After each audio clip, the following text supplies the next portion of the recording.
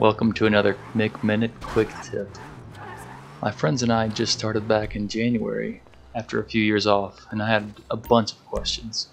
I was playing with a buddy and we were trying to do the casino heist, but he couldn't buy super heavy armor. He didn't have any in his inventory, but when he tried to buy the armor, it would say full.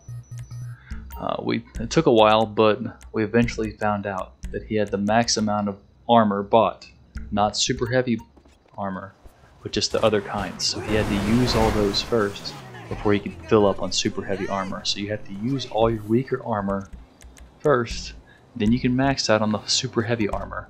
Now, of course, you could just use one of the weaker ones and replace one at a time, or you could just try to use it all and fill up on the super heavy armor, and then you can get back to heisting.